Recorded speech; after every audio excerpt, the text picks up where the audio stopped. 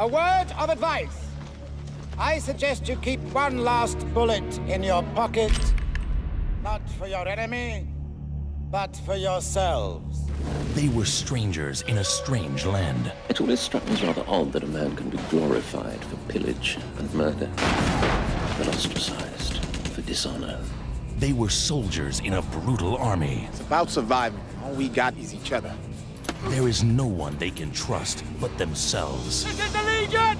You march, or you die! But a brutal war is about to make them comrades for life. The Legion is a family! Don't tell me about the Legion!